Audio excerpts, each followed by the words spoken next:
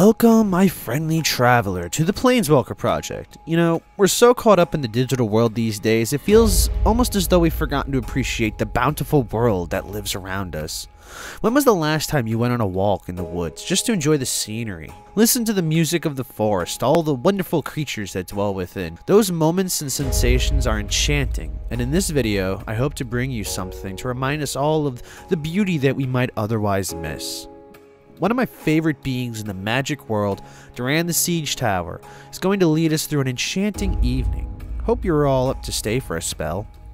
My friend Doran is an Abzan-colored treefolk shaman. From the great forest of Lorwyn, his magic brings a unique angle to gameplay at the commander table. He costs 1 mana each of black, white, and green, and as a 0/5, he comes with the static ability where each creature assigns combat damage equal to their toughness rather than their power.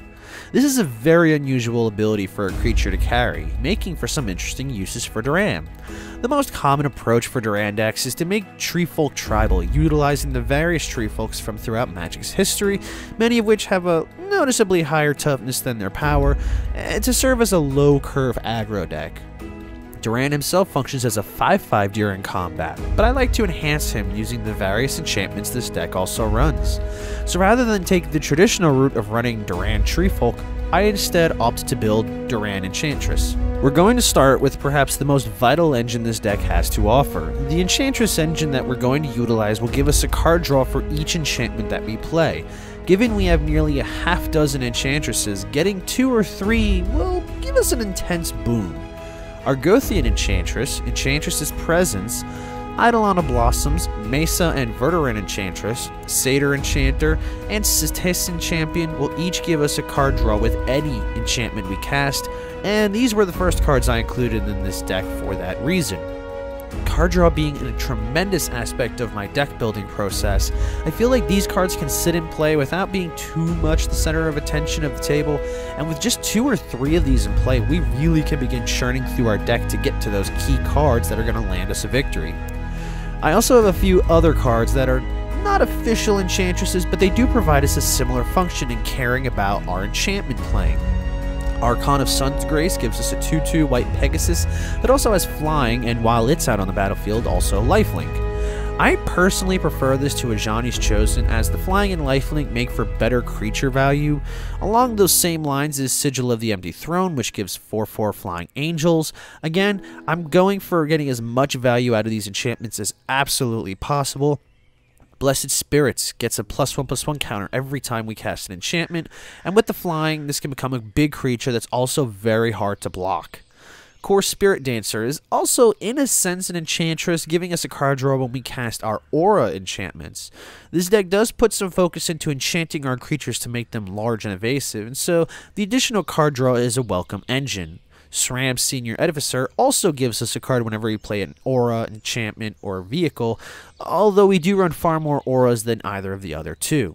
Speaking of auras, let's get into those next. They are the main theme of the deck, and so we will want to take a look at which ones we're running and why. Alpha Authority is a very nice variant on Swiftfoot Boots, which are not in the deck as they are not an enchantment.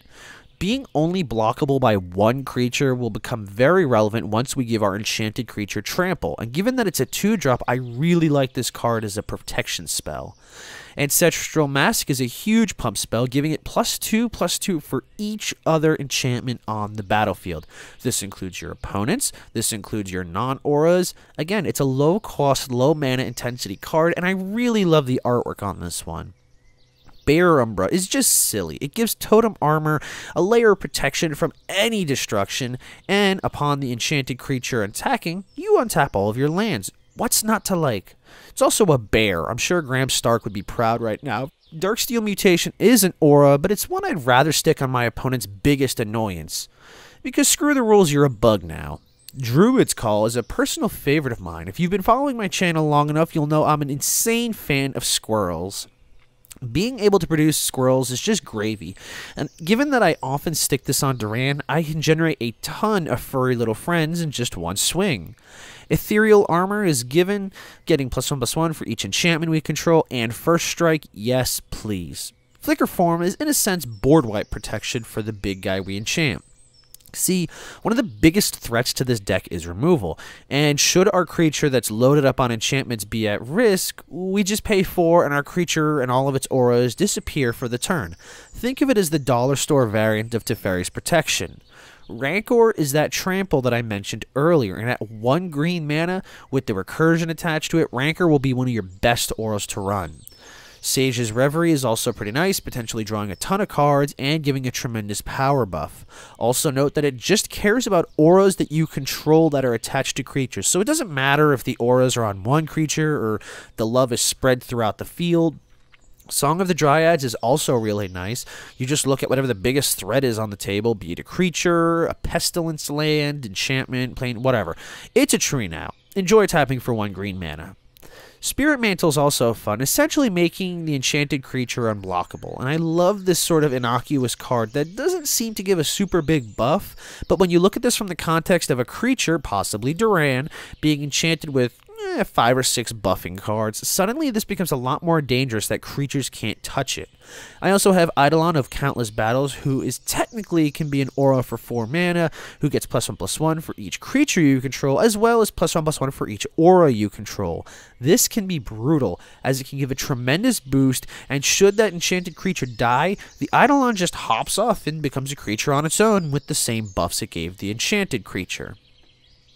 Alongside those auras, however, I do have a few value enchantments that I use to either control the board state, get value for myself, or just handle problematic cards. Assault Formation gives me redundancy on Doran's ability. He lets me use that ability even if Doran's not in play. I can also dump excess mana into buffing my creature's toughness, which is a nice little add-in. Aura of Silence is a pleasant tax on my opponent's artifacts and enchantments, and I can sacrifice it to get rid of one in a pinch. Authority of the Consuls and Blind Obedience are both great to shut down opponent's aggression, and I adore the Extort tacked onto Blind Obedience. Exploration gives me land-based ramp, allowing me 2 land drops per turn to put me far ahead early on. Ghostly Prison and Sphere of Safety both are pillow fort cards to protect me from any potential attacks. Karmic Justice is a very pleasant way for me to be passive-aggressive in my playstyle, suggesting that you should destroy something of mine. I do have all the power in my world to destroy your stuff, namely your lands. I'm not above subtle in land destruction.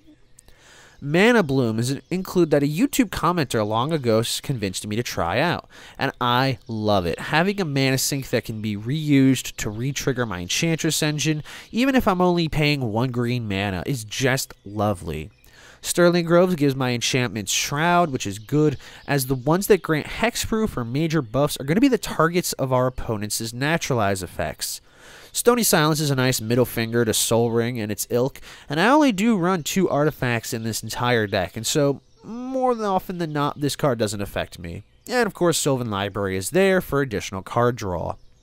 I have a few tutors using Commune with the Gods, Idyllic Tutor, Crewfix's Insight, Open the Armory, and Enlightened Tutor. I personally picked these over some of the other ones for the mana cost. I don't like cards that cost more than 4 mana in commander decks, especially ones like this, because I'd rather use that mana to cast more spells rather than searching for a spell on one turn and having to wait a whole cycle of the table to get that card out. And these are great for snagging up those key enchantments when I need them. Now then, removal. I know that we've talked about some methods of getting rid of stuff by turning it into a bug, turning it into a tree, but sometimes you do need to send a stronger message. Slaughter the Strong lets me target my Doran, maybe my Enchantresses, they all have 0 power to begin with, and then everything else dies. This is a very fun deterrent to decks wanting to go big or go home with a simple, man, it's a shame your commander's a 10/10 and you've already casted them twice. Anguished and Unmaking and Utter End just say nay. Crows and Grip is my choice for a naturalize effect. That split second is what puts it up above most other removal. And of course we're in black and green, so thusly, Putrefy. Lastly, let's talk about some cards that need mentioning that I couldn't really think of another category to plop them into. Aegis of the Gods gives us hexproof, so no more targeting me with your discardy spells and all that nonsense. Destiny Spinner ensures that our creatures and enchantments do not have to worry about counter magic. I can also go Lord Nissa of the Enchanty Boys and make my lands into big, hasty, tramply things, so that's pretty neat. Skeleton Key is the other not Soul Ring artifact in this deck, and it's in the deck solely for Doran. See, the Skulk mechanic says that the creature that has Skulk cannot be blocked by anything with greater power. Technically, Doran does have 0 power, and so with the Skeleton Key on him, Doran at his base power and toughness is entirely unblockable. I would have considered including things like Glistening Oil or Phyresis in the deck to make Doran a bigger threat and put some nasty infect, but I for some reason decided to have a heart this time around. So the main goal of this deck is to get out my enchantment engine very early, start putting out my stacks pieces like the Stony Silence and the Aura of Silence, and kindly tell opponents to hush their tush, and then get Doran out, enchant the living hell out of him, and start swinging. My engine ensures that I can consistently draw into more threats, keep the gas a-flowing, and then end the game with a giant alpha strike from the Whomping Willow. Seems rather simple, yes? What really drew me into this deck, though, is its unpredictability. With Doran, as I stated before, a lot of people are going to go into it expecting treefolk or big butt creatures, and so having that sort of aura, enchantment, control-y theme is really out of the norm. I had considered playing things like Smothering Tithe, which I'm sure a lot of people are going to be confused why it's not in there. I only chose not to play Smothering Tithe because I really wanted to keep this deck strong, but not something that's going to play anything that's immediately going to get a target on my head. That's also part of the reason why I chose not to play the infect stuff, because a lot of the times when you start playing the cards that have a lot more of a threat level, you're going to start getting targeted a lot quicker, and this deck really doesn't want to get targeted. It wants to just sort of play a few things, start playing more things, draw into a few more threats, and then start building up like maybe one creature, maybe a few, and start really going wide. Of course, there are a lot of other options that you could bid in there. Heavenly Blade Master is a great option, especially since Doran in play would let her use that 6 toughness as the baseline for her combat damage.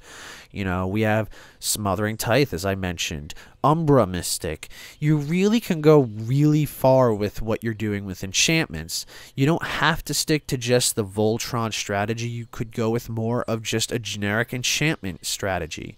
I went with the auras because I still really like using Doran as a Voltron commander, and I wanted to incorporate that somehow into the deck. So with that, our look at my Doran Enchantress deck does come to a close. What do you like about this deck? What don't you like? Let me know down in there. Leave a like or stuff. Remember to subscribe, and as always, I'll catch you all in the next video.